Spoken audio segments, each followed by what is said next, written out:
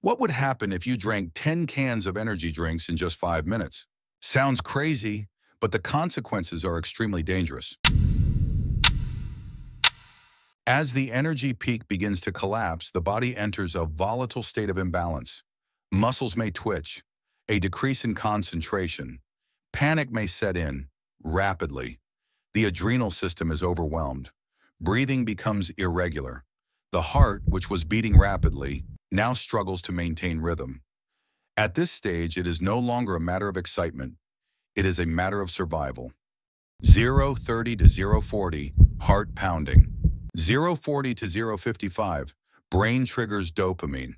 0:55 to 1:10, stomach contracts rapidly. 1 to 10 to 1:30, systemic symptoms, sweating, hand tremors. 1:30 to 2:00, consuming too much caffeine in a short period of time can lead to serious consequences. Acute cardiac arrhythmia, caffeine poisoning, in severe cases, seizure, or even sudden cardiac arrest. Several deaths have been reported, directly linked to excessive consumption of energy drinks. Most of them were teenagers. Energy drinks are okay to drink, but only in moderation and never in a row. 10 cans in 5 minutes?